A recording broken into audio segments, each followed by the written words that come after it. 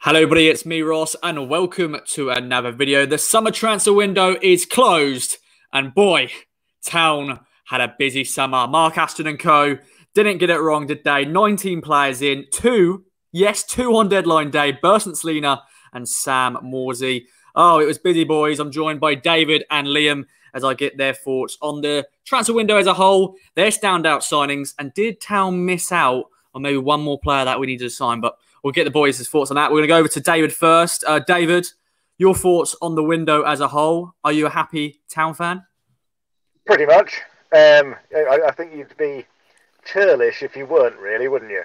And unless you're living in sort of the world of Football Manager with the editor on, then... and I think there's a lot of players who, if you were trying to get them on Football Manager, you wouldn't have been able to get because they wouldn't have been interested. So you have to give the club credit for dragging players down to a level you wouldn't have thought they'd come to.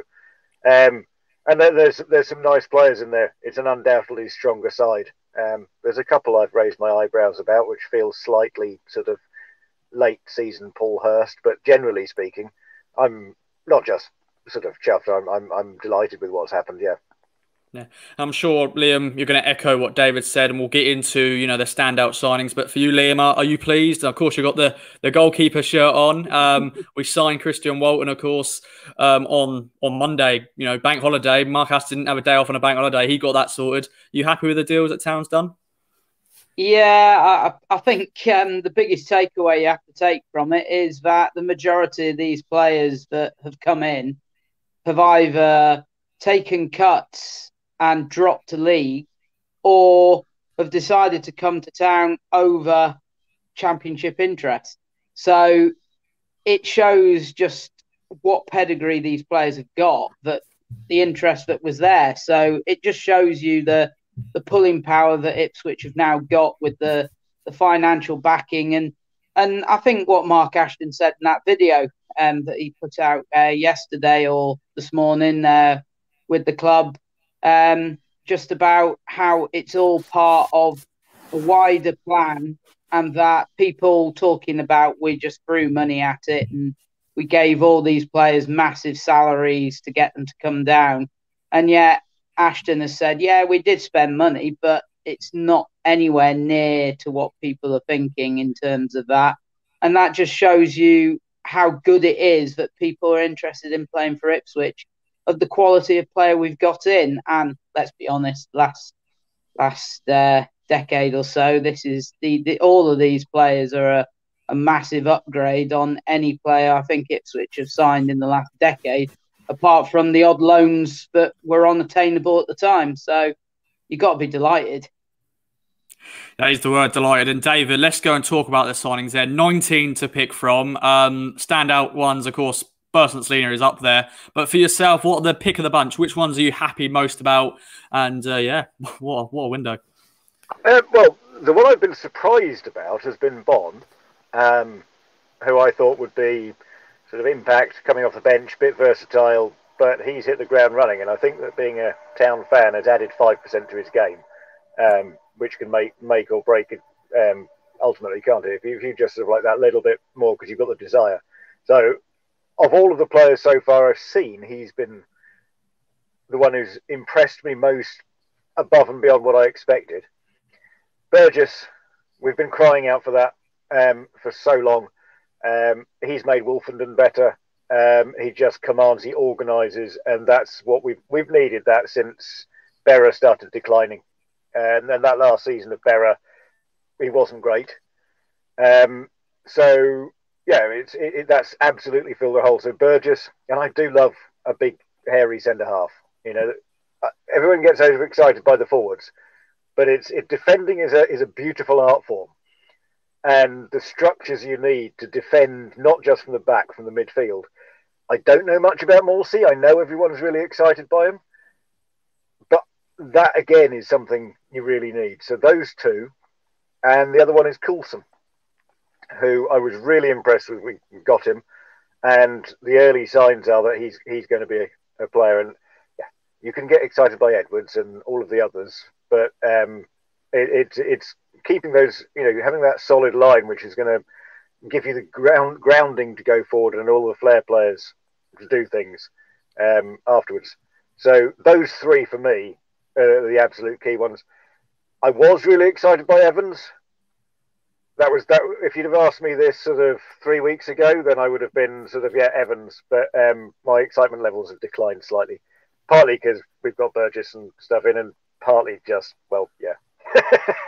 Yeah, he's not had the start that he probably wanted to, and it looks like Morsey could be becoming the new town captain. You know, Evans has been having the armband. Maybe Burgess, as you mentioned. We haven't even seen Edmondson yet either. He's the fridge. I think if Burgess was going to get it, he would have got it when he came into the side. I think the reason why it's been given to Evans temporarily and it's just been a sort of on a game by game basis is because Cook had in mind that we could get Morsey, and I think that's probably been sort of one of the discussions is you'll be the captain. So if Morsey after his suspension doesn't come in as captain, I'd be quite surprised.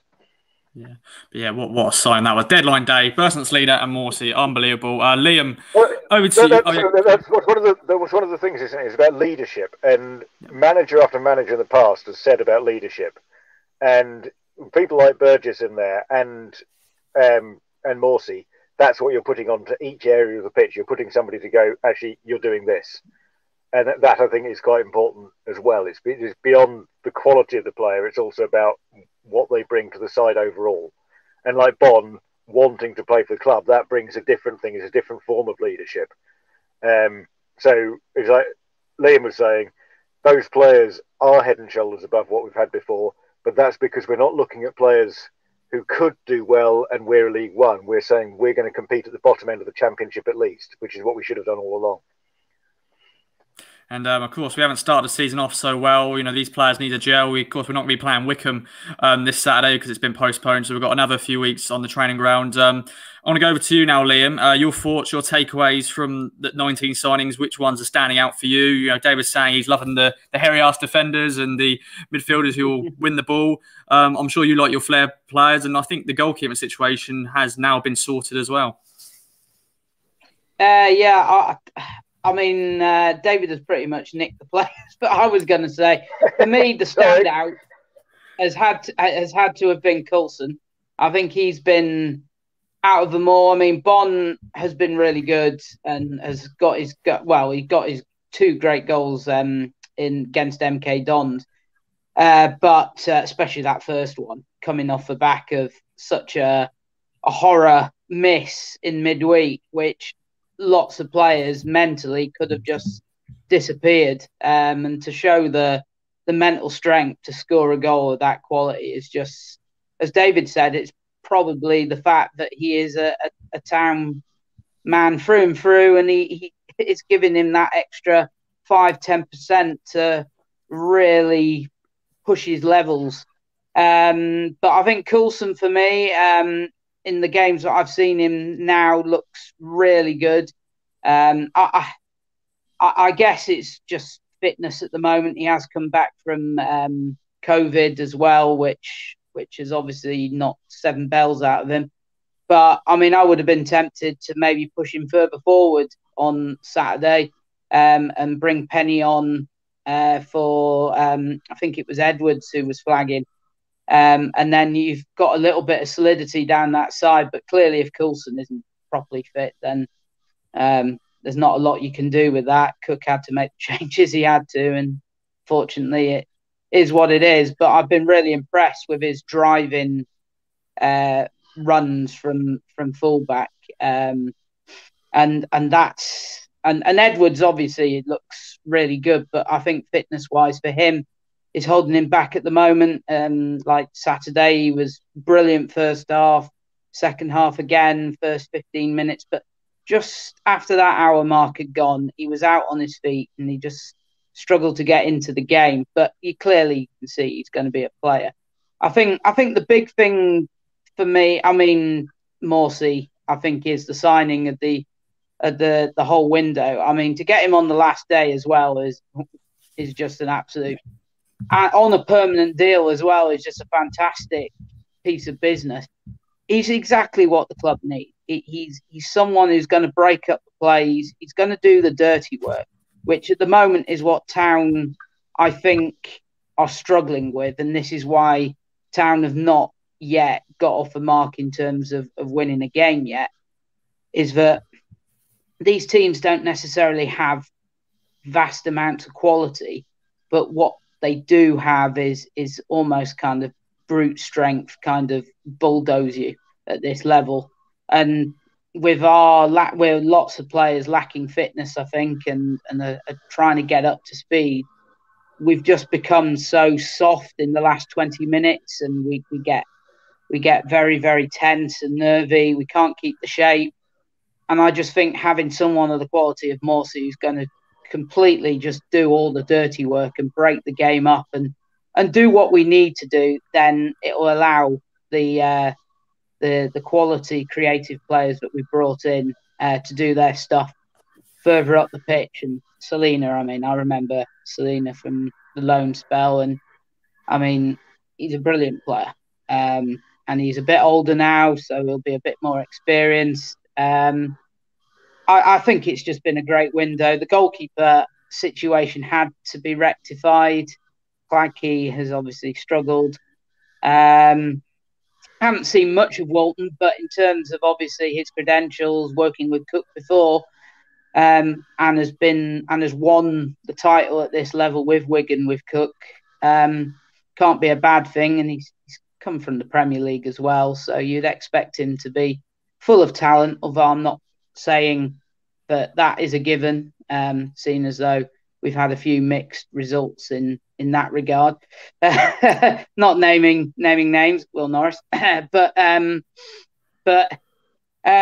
basically it's been a great window, the quality. But I just wanted to touch on what David said about the fact that the players are a step up in quality of what I said, but what he was alluding to, it's about culture as well. And that the players that we've brought in is to create this culture in the background. And I think what Cook has put together is a winning culture. This team are full of players who have played at higher levels, have won titles at other clubs and so on. And that I think is what Town have lacked for a long time. They've lacked players who know how to win and win competitions. And I think for this, we've now got a lot of players who shouldn't be at this level and players who have won this level before who can lead us to it. And we've just got to get going, get that first win, and then the momentum will be with us. That is a perfect way to end it, but I want to get David's final say. Do you think Town could have we've got fantastic depth everywhere. Is there any positions you think we could have maybe strengthened just in case? But you also got to have that 22-man squad. So it's sort of, Paul Cook's going to have a lot of headaches of who he's going to leave out, who's going to play there. No, not particularly. I mean, if I was looking anywhere, then I'd wonder about the total depth in the central midfield, because I don't trust Nolan. Plus, he's permanently injured. So you've effectively got three and only one defensive midfielder. So that's a slight question mark. My only question mark about the whole thing is a couple of the forward signings, which seem a little bit overloaded.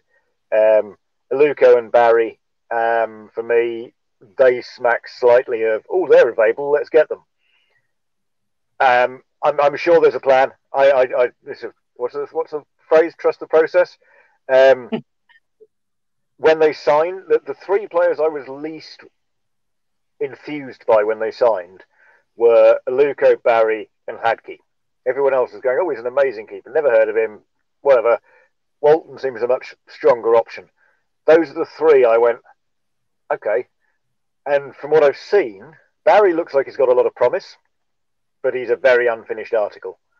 Aluko, I've said it before, I'll say it again, Jonathan Douglas on the wing.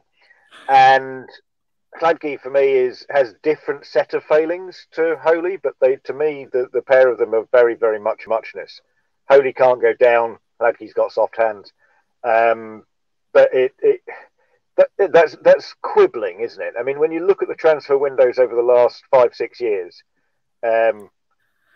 Hawkins, you look at before that, I mean, Hurst's splurging, and then his random collection of loan signings at the end of it, which when he suddenly went, I don't know what I'm doing, I'm just going to loan everybody. Jordan Graham, I say no more. So you even and you will find even some quality players. You'll look at somebody who's got a pedigree somewhere else, who's done really, really well, and they come in here and they just don't do it for whatever reason. You look at Norwood before, who everyone was really excited by, and I like Norwood. I think he's a great player, but it's never quite worked. And that's something which I think you'll find with a couple of players. Whether that's the ones I've picked out as being my particular weak ones, we don't know. I mean, Aluko may have had 2 dodgy games and turn up in 3 weeks' time and become a world beater, and I'll have to eat my words and apologise to everybody. But for me, we're slightly overloaded at the top. We've got slightly too much choice over there, marginally too little, perhaps, in the centre. But those are really quibbles, aren't they? I mean, if you look at the squad on paper, then it's so much stronger than it has been for several years. I think it's one that could compete in the lower mid-table and the Championship. So no, I don't think we needed any more. I just think that perhaps we've done slightly excessively in that forward area in cover terms. Wow. I think that's the perfect way to end it. I'm sure you've got other things to say, Liam, but I think that is the perfect way to end it. David, Liam, it's been a pleasure. Thank you very much for joining me. Let us know in the comments down below your thoughts on the window. I'm sure you're a very pleased Town fan. And we'll be back for the next video, the Fan Social. So tune in for that, and we'll see you then. Bye for now.